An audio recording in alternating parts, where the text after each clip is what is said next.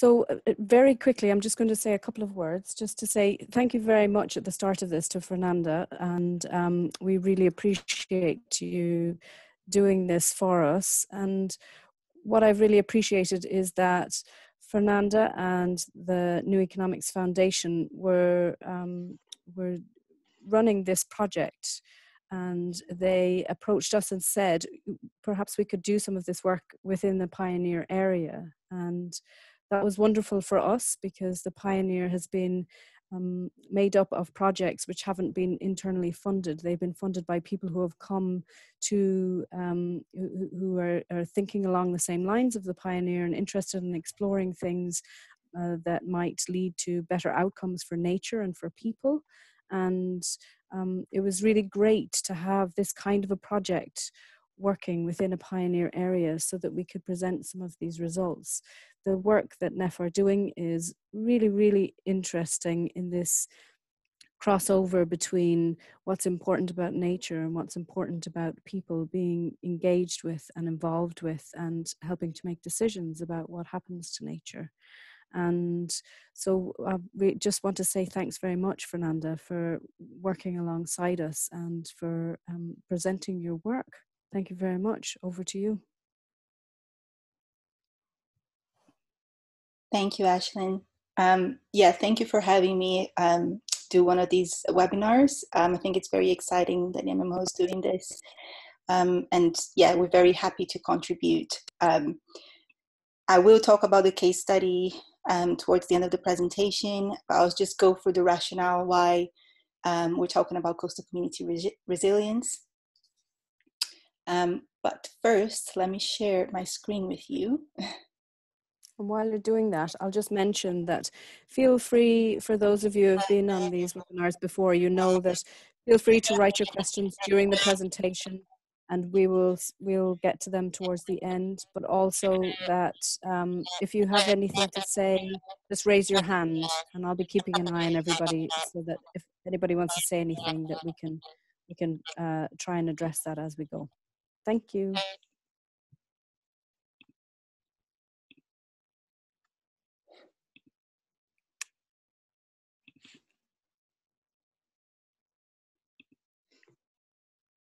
Sorry, I'm just having a little trouble sharing my screen.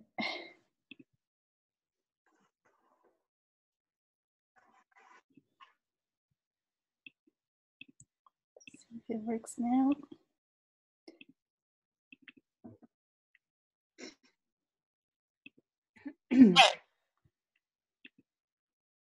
All right, I think it works. So yeah, just to say that my name is Fernanda. Ashley introduced us, but I'm a senior researcher and program manager for the Environment and Green Transition team at NEF. And just a quick intro to NEF, in case you haven't heard of it, the New Economics Foundation. Firstly, we work in partnership with a range of actors in society to develop policy and practical solutions and build the power needed towards a new economy that works for people and the planet. So really coming from the starting point that this economic system is not working. We have a Coastal Economies program since 2015. I have been leading on that program since the beginning with the Blue New Deal project for coastal communities that some of you probably have heard about, I've probably talked to you about. In essence, that project is talking about a vision and an action plan to deliver more and better jobs, climate and economic resilience, and a healthier coastal and marine environment, all at the same time. And relevant to this webinar today, we're working with a coastal management project in the Suffolk Marine Pioneer area since 2018, and I'll talk a little bit more about that. So just on what this webinar is about, I'll be just talking about some of the barriers that we think are still limiting the delivery of the 25-year environment plan and its ambition. We'll be proposing coastal community resilience as a key outcome for coastal management projects, and then suggesting some ideas for how projects can tackle those barriers from the outset to deliver community resilience. So I just thought I'd outline the Pioneers' broad objectives as a reminder. The projects have been requested to apply a natural capital approach to decision-making, to develop innovative funding opportunities, to demonstrate integrated approaches to planning and delivery, and importantly for us, in terms of what we're looking at, building our understanding of what works in practice. So really that focus on, beyond the theory or what's been written in policy, but really what happens on the ground.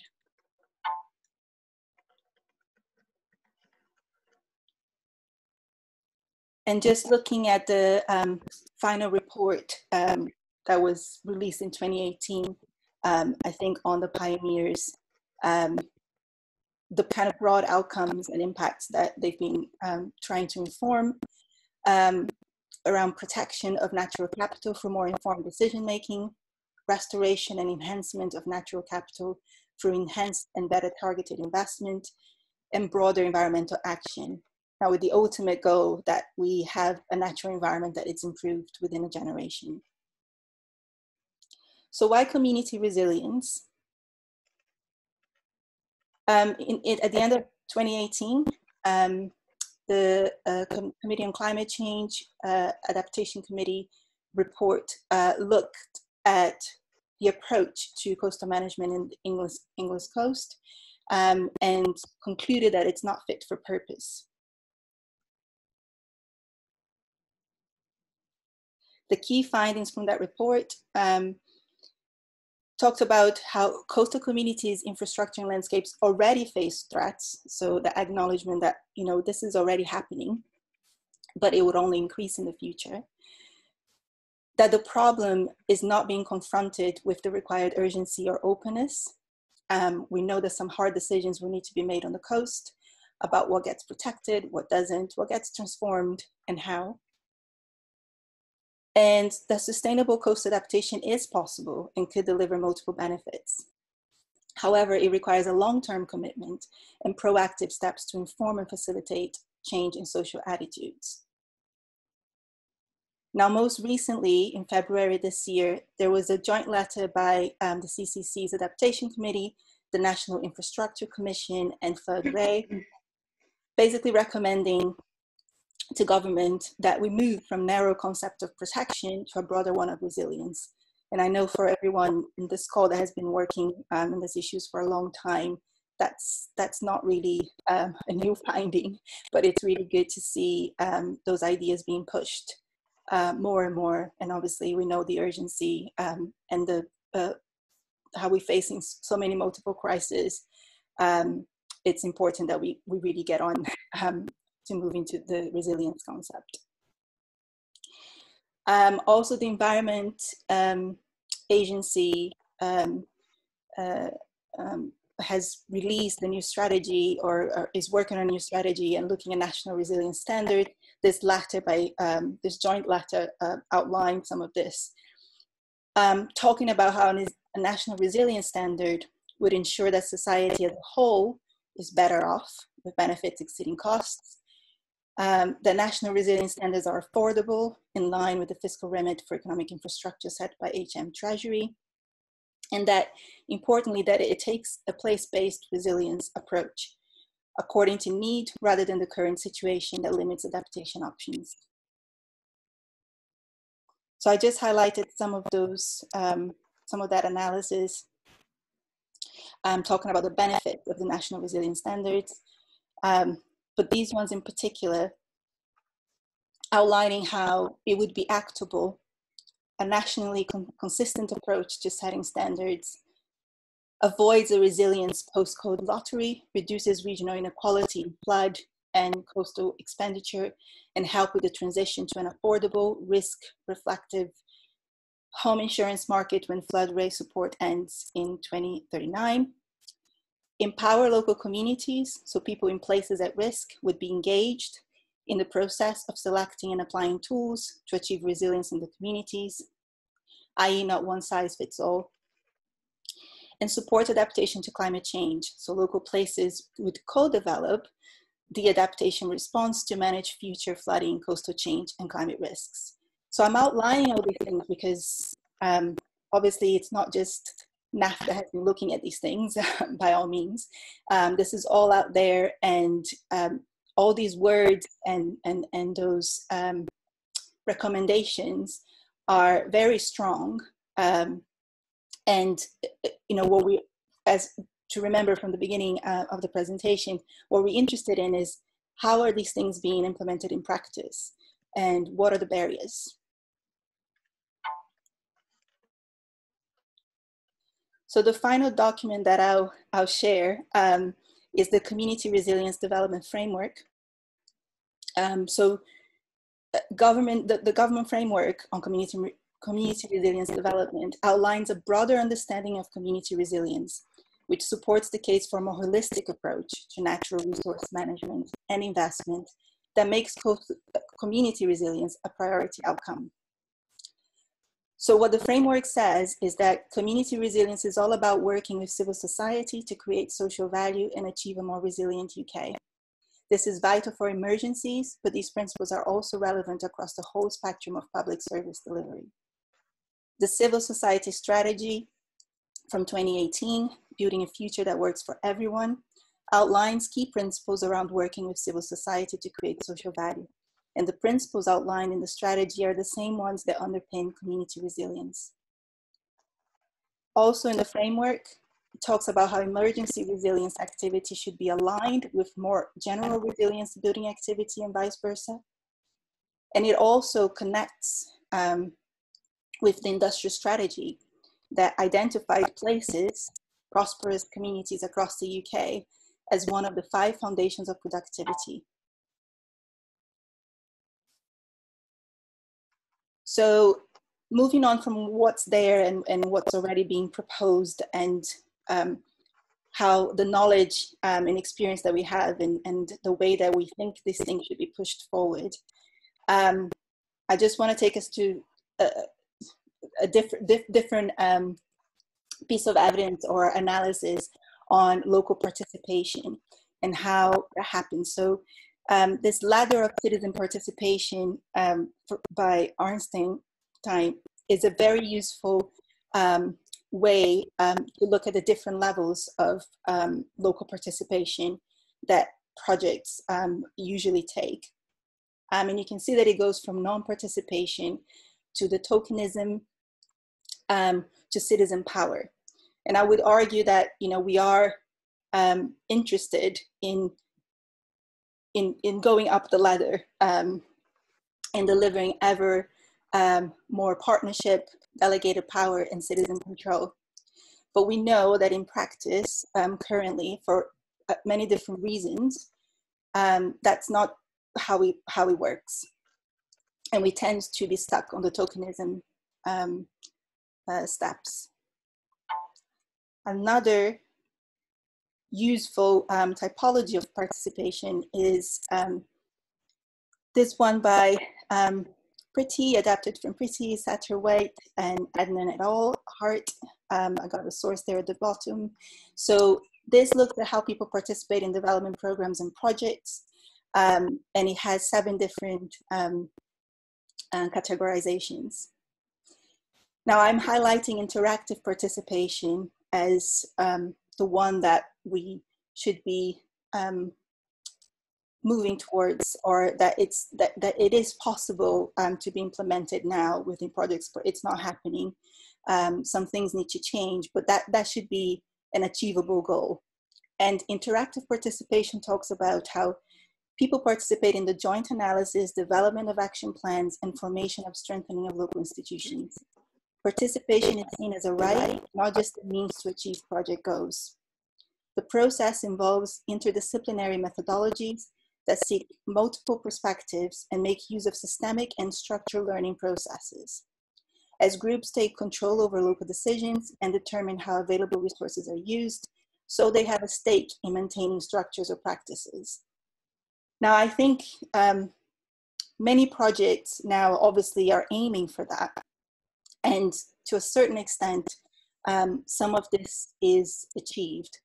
But the framework really in terms of the tools, the resources, the level of investment in terms of money and time, and also barriers around like cultural barriers or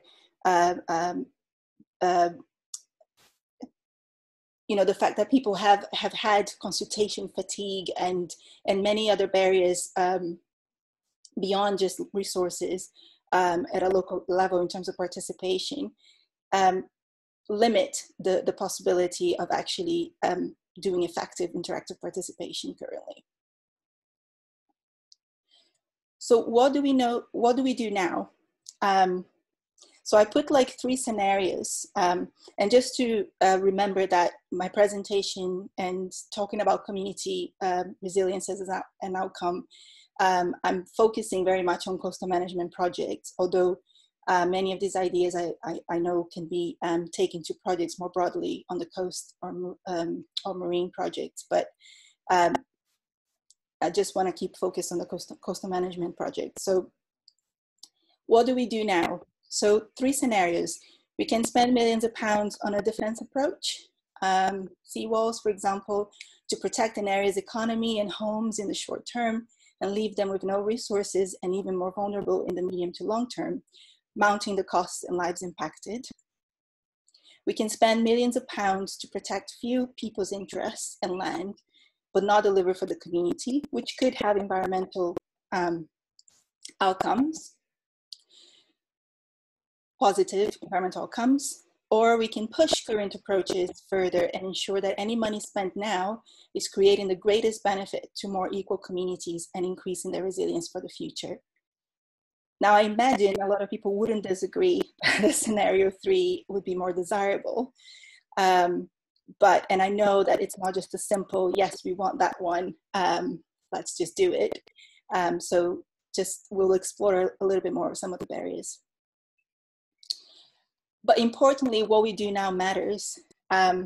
Projects are now an intergenerational decision, and especially in the context of the crisis that we're living now with COVID and the impact on the economy, the impact on people's lives, the impact on behavior, I mean, the impact across really society, means that that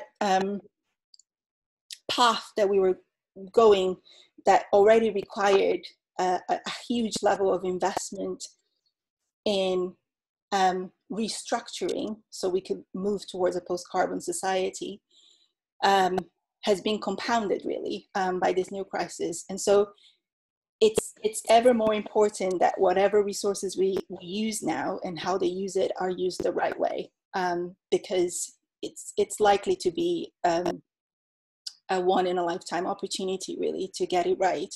And we know that there are lots of things that we need to get right. So yeah, we need to make the right decisions with the right people at the table. We can't avoid or leave that as an afterthought anymore. Environmental impact of how we manage the coast is now locked in for a generation or more. Obviously, if you do a managed realignment scheme or other types of coastal management solutions on the coast now, it's a huge amount of investment that's needed and time that takes to do it. So we need to be making the right choice. There won't be the same level of investment anytime soon.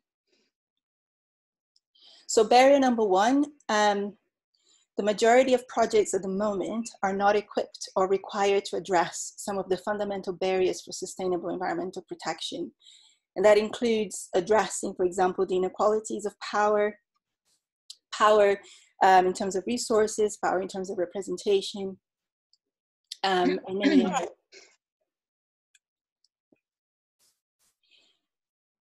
The second barrier, sustainable natural resource management, must become a higher priority than delivering short-term economic growth, acknowledging that healthy and well-functioning ecosystems are prerequisites for social and economic prosperity, as well as tackling the climate crisis.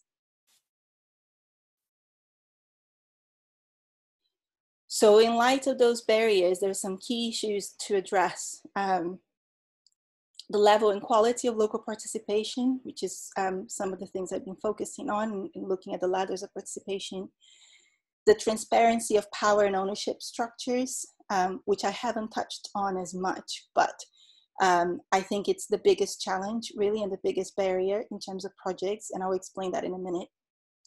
The development of local industrial strategies, so this is linking to the issues around how the economic drivers are still dominant in terms of how we develop and how we lead projects, and local industrial strategies will have to tackle those issues if we want to deliver social, environmental, and economic outcomes together. But also importantly is that, that's linked to the level and quality of local participation, because the opportunity to do local industrial strategies is that you can do a place-based approach. It's more inclusive.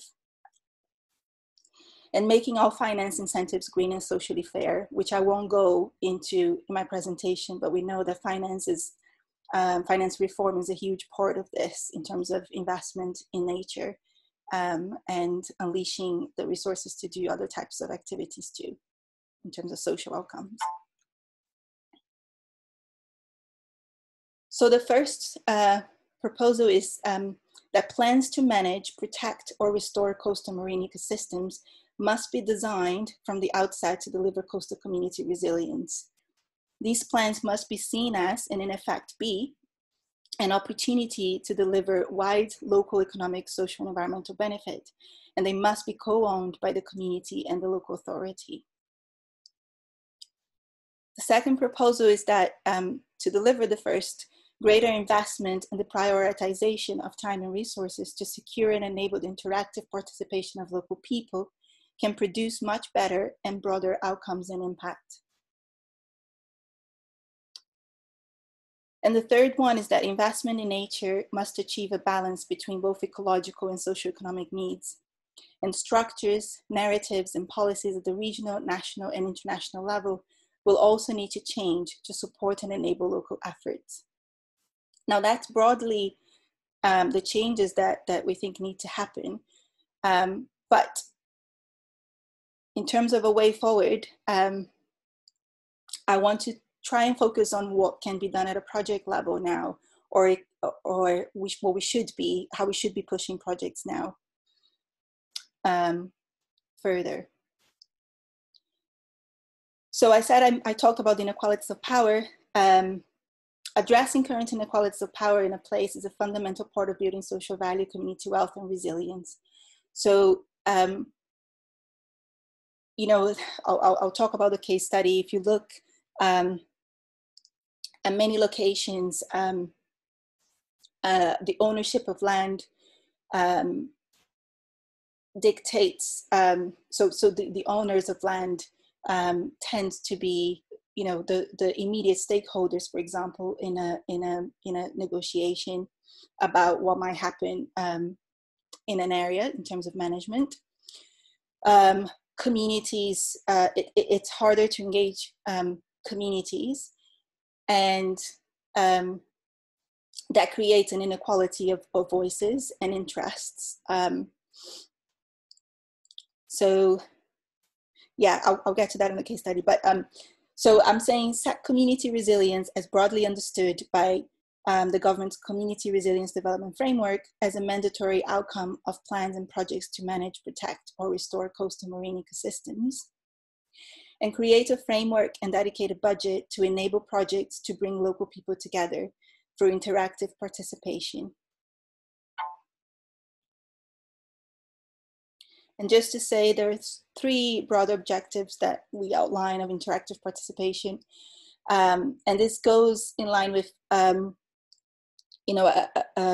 push in recent times and a lot more investment into doing citizens assemblies and citizens juries that used informed deliberation processes. So beyond the current level of economic assessments and considerations, early project development must be facilitated also based on transparent information on distributional cost and benefit flows, including social outcomes related to well-being, ownership, and access. So we know that a lot of the economic analysis that are done for projects are very top level. They don't tend to go into more details into how costs are distributed, how costs will be distributed, and how benefits are distributed locally. But also, who owns what, and who has access and well-being benefits. So we're saying that the information, interactive participation requires more transparent and more local relevant information. Justice. So how can we maximize greater social justice through the financing model and engagement process? Should be an explicit and fundamental question posed for each project. And I would argue from my experience that that's not normally the case, not in practical terms, although many people care about issues of social justice, that's not something that projects tend to try to address. And the final one is co-designed coastal marine social and economic plans. So promote, support, and equip community leadership to design and propose a coastal marine social and economic plan that combines ecological needs with the location-specific knowledge and aspirations of communities themselves, which is some of the things we've been trying to do through our Blue New Deal project with different communities. Now, I know that there's loads of plans out there and that there are communities that are trying to do more holistic plans like that. But crucially, these plans do not yet have the legitimacy within the formal processes of local economic plans by local authorities and local enterprise partnerships, and that would need to change. So I'll just end on the Suffolk case study. So I don't know if anyone is familiar with it, but the name of the project is the Bannock and Castleland Flood Risk Management Project. And local partners are being convened and led by the Water Management Alliance East and East Suffolk Council, but there's a range of different organizations working together in the area. And it's located within the Suffolk Marine Pioneer area. So Castleland, near Lowestoft, is home to the privately owned Menanker Estate, which covers 6 kilometers of Suffolk's 80-kilometer coast. And several acres of this land is lost to flooding and coastal erosion every year. Currently, public money is being used to support hard defenses that protect a pumping station, which is keeping the land dry artificially. But this is no longer a sustainable nor cost-effective solution, and it creates problems elsewhere as the sea is instead forced to wash north and south. Castleland is in the bottom 30% of local areas by the index of multiple deprivation. This is driven mostly strongly by childhood deprivation. Child poverty was higher in 2015 compared to a national average. And Castleland also has above average rate of older people in deprivation compared to the national average.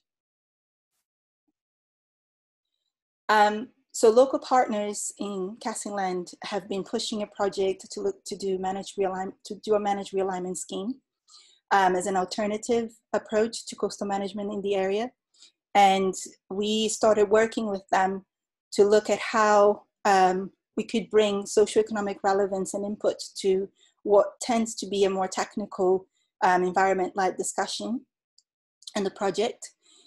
And we included in the early conversations questions about the financing models. How could different financing models be best at delivering benefit to the local communities? Local money, public money is currently being invested in an area that has private land ownership, but you have deprived communities in the area that not only are not able to properly engage in that process, but also there isn't really a lot being done to understand what the benefits to those communities would be, beyond, of course, the overall benefit of having a better managed coastal habitat. So we are doing local economic analysis for the project, looking at distributional cost and benefit flows, including social outcomes related to well-being, ownership, and access. And improving improving the way we understand how benefits flow from these kind of schemes is ever more important now. You know, COVID, if we can say there's been a positive take from it, is that the importance of access to nature, the importance of the links between nature and well-being and health.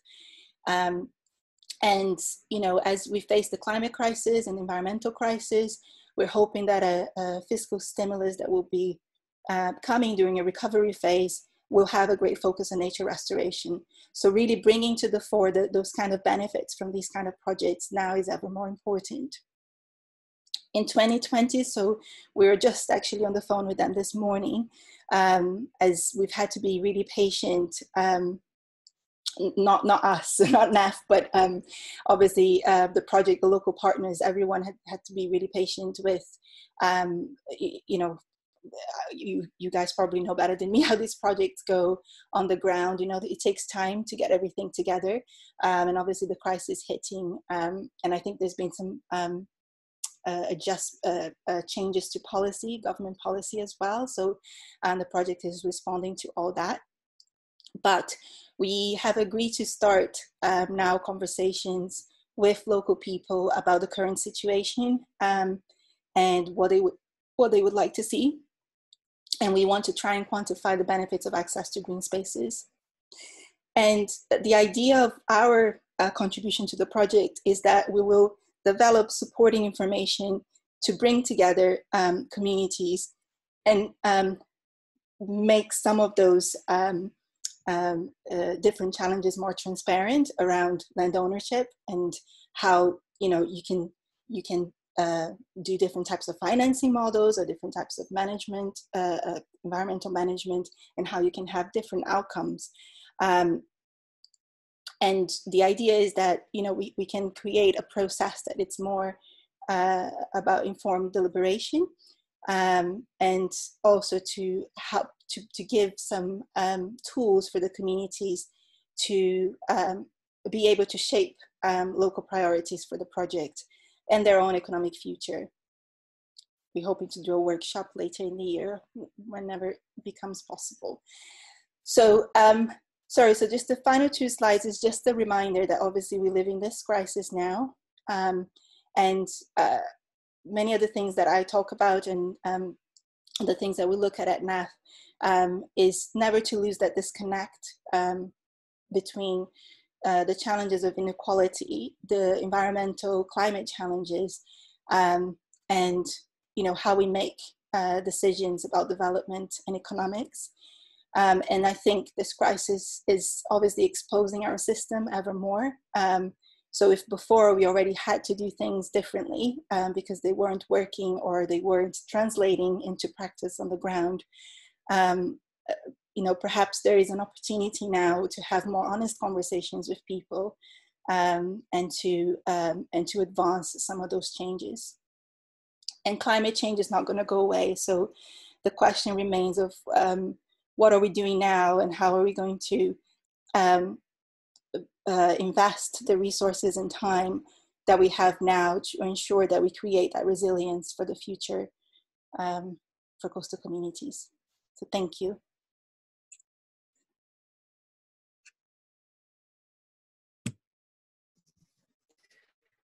Thank you so much, Fernanda.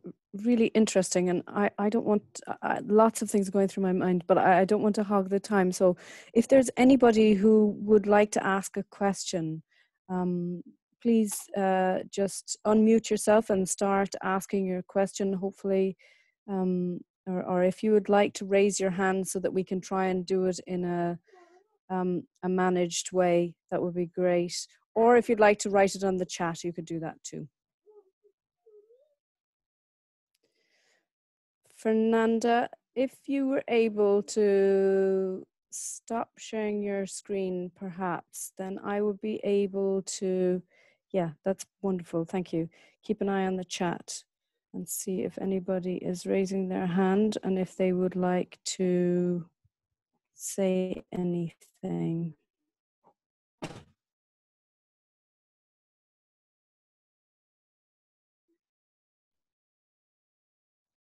Have I got any questions?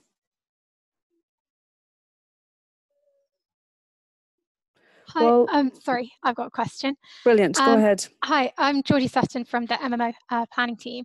And you mentioned there's a need for co-design of economic and social plans that have a legitimacy with local authorities. Obviously, I'm biased as I work on preparing marine plans. But what sort of gap are you sort of proposing is filled? As I know, several authorities are preparing marine strategies and nature strategies. Would that be along the lines of a sort of 25-year plan? I'd like you to expand more on that if you can. Thanks.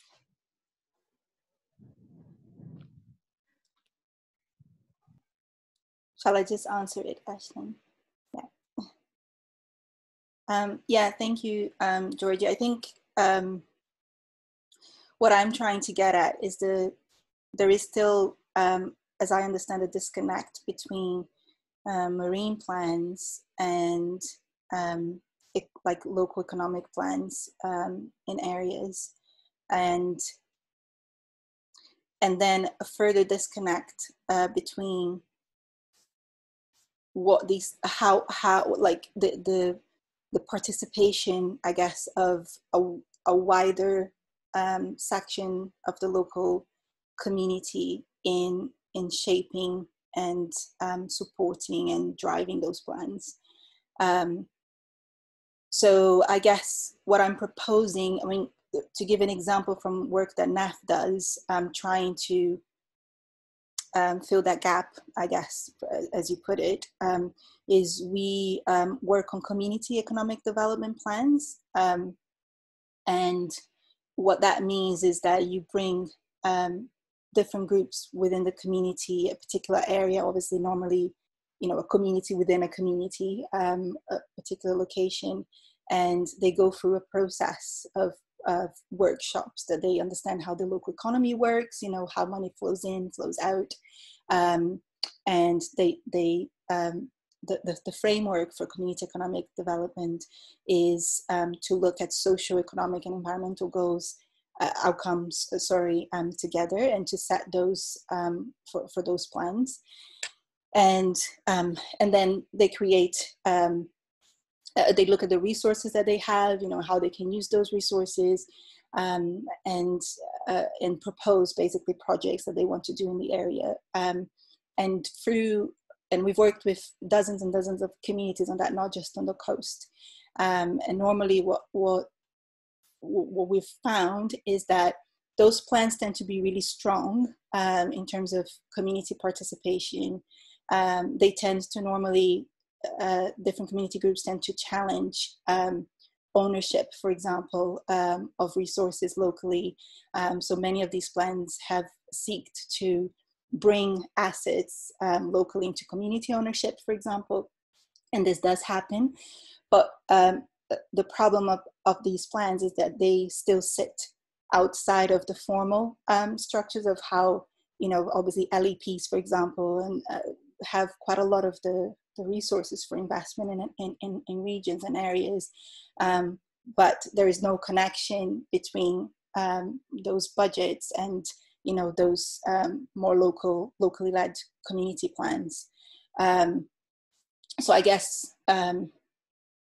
yeah, I mean, from the coast perspective, we would really like to see more of those kind of processes, and that bring the coastal and marine planning into the thinking of local communities of how they want to develop their area and how they want to make the most of those assets, and then having the legitimacy of these plans and the resources given to those plans so they can succeed. Hope that answers your question. Thanks, that was helpful, yeah. Thanks, Fernanda and Georgie. And it's a really important aspect of this, actually, is bringing all the different types of participants and the types of planning activities together, or at least to understand the system in which they all revolve and evolve.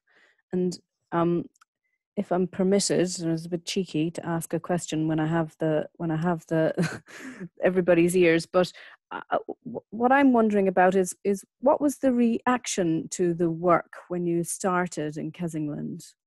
What was the reaction from the people running the project, but also the people, the local community that were involved? This isn't a planted question. I didn't attend any of those workshops, so I have no idea, but that's the part of it I'm interested in, is that the Pioneer has been very much about that interaction with those local people. So I'm really interested in their response. Yes, thank you, Ashley. And it's true, you don't, you weren't involved in those workshops, so it's a fair question. I must say, like, and I just outlined that, I mean, some of the engagement with the community, we're only starting now after all this time, because our priority first was to work. I mean, obviously it's not our project, first of all, so we were interested in the project. We thought that, you know, that's the kind of project that we need to see happening on the coast. And but you know, it still faces some of those barriers I've outlined. So our first priority was just to be supportive of the local partnership, and just work with them and understand from their perspective what's their ambition for the project. And through the first conversation, we immediately agreed that it would be amazing to be able to explore like a broader vision of a coastal management project, you know, that is not just focusing on the technicalities of a managed realignment scheme, but it's actually allowing for you know, broader questions around like, what do we want this area to look like, you know, for what, for who's using it, and how can we maximize all those different benefits that can be taken from management alignment scheme. So what I'm trying to say is that we understand, and I mean ever more after the conversations with this project, how difficult it is for local partners to, one, create those partnerships and build those relationships. Obviously, like I said, they have to. I mean, it's not you know, a bad thing or that I'm saying, but you know, obviously you have to engage with the existing landowners. Some of them really receptive to the project and really supportive. Some of them might not be, you know, and we understand all that. So it's been slow going in terms of getting to the community, because we're also very careful not to start talking to a bunch of people locally and without, you know, in a way that one would interfere or it would go negatively towards, you know, all this partnership, and that's very fragile to build. But also because you don't want to build expectations, because as I said, I mean, I think one of the barriers for community participation is that people are just fed up with, like, you know, being consulted, or okay, but what happens, and you know, and promises being made and not being fulfilled. And so yeah, I think we what was different, I guess, from our participation, from what we heard from them in the first couple of workshops with local officers and different people, is the almost like the permission because we were there to ask those broader questions, to think more broadly like that, to maybe like even on the financing models, like you know, let's say you know, that we do want to challenge land ownership in the area. I'm not saying it's the case, but let's say we do, because that would be, I mean, it is public money being invested into schemes, you know, to protect the land. So is there a way that we can think of different models that, you know, slowly build community ownership of different resources, for example, and that could potentially aid on then paying off the costs of the project in the long term, and generating greater benefits and so forth. I mean, I won't keep going, but I guess those are my reflections at this stage. But we're really excited to start engaging the community very soon, and start asking questions. And we will start by focusing on access to the space, and how they use it and how they would like to use it. And I'm very interested now, because obviously with this crisis, so much might have changed in people's mind about, like, you know, what we do, what we don't do, and how we use nature and how we don't. So yeah, it will be really interesting. And I mean, I know as well that the area has been hit hard because there's lots of workers there that are not considered essential workers. So I'm sure the deprivation challenge, you know, it's not going to be helped by the crisis. So those are things that we need to be mindful of as well. But I think it just makes it more important that projects like that and all that investment goes towards something that creates larger benefits for the area. Mm-hmm. Thank you very much, Fernanda. And I think what's helpful about your answer is that I know a lot of people on the call, and lots of us are involved in a type of partnership or other. So we all have this experience of working with other people who might have similar jobs to us, but also then trying to work with local communities, and finding a balance amongst all of those things is really tricky and challenging. And very importantly, you've brought up this point about that it taking time, and it being really important that you take an approach that is sensitive, and that is considerate, and that is respectful. And often I think we fail to build that time into the things we are doing. And it's a really important point that we think about that we think about how we build time in for being sensitive and respectful and considerate. Is there anyone else who would like to ask a question?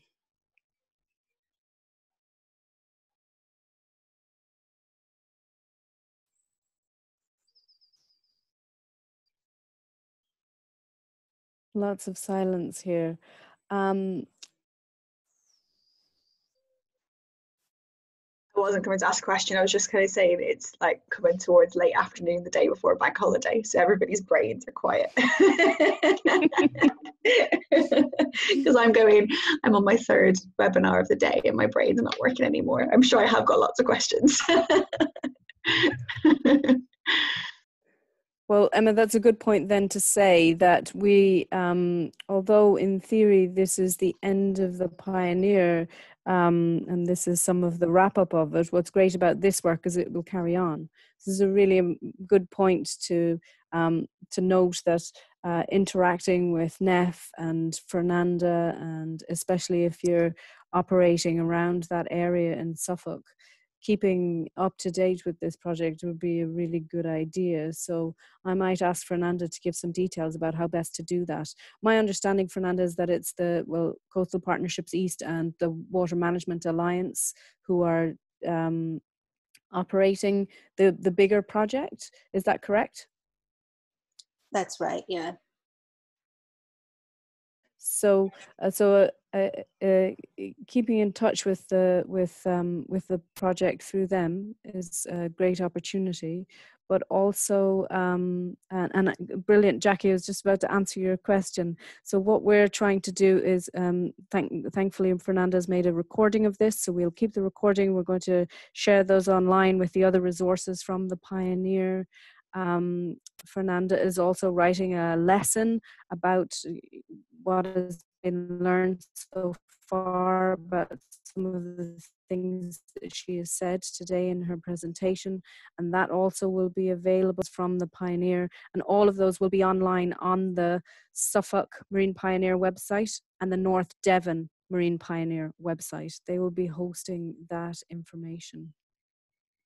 There's lots of information on both those websites already, but this final bits of information will be available hopefully in the next, certainly in the next 6 to 8 weeks. And if of course, be, please. Sorry.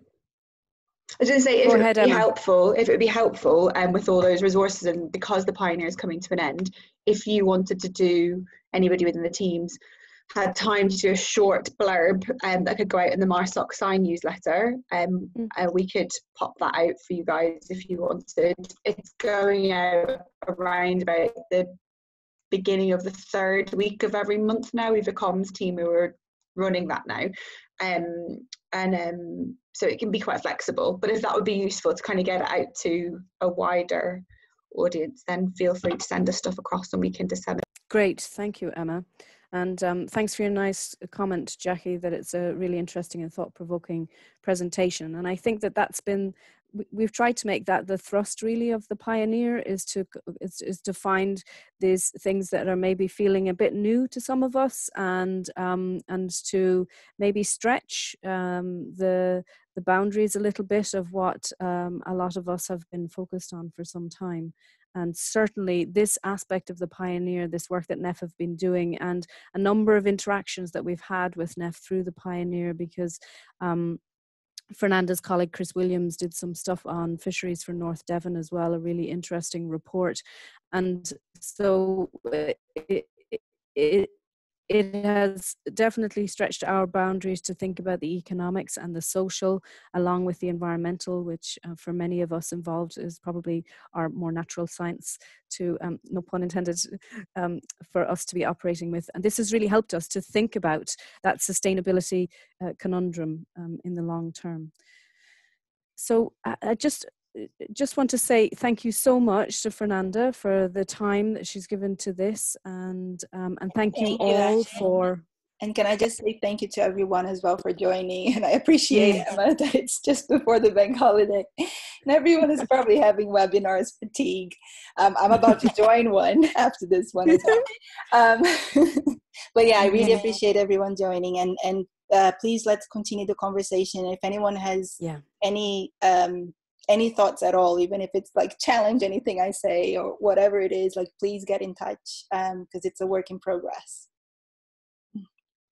Absolutely, that's perfect. And just a very small plug, since we're talking about lots of webinars, I listened into a little bit of the Das Gupta webinar earlier today, and it was really phenomenal. And I left on purpose. I thought, actually, I need to give this much more focus, and I want to be able to listen to the whole lot. I'm going to go back to it and listen to it again.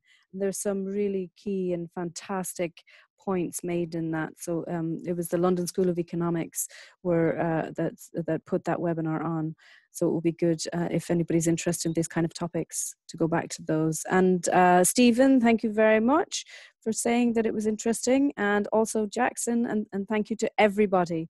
Thank you all for giving us your hour. We really appreciate it.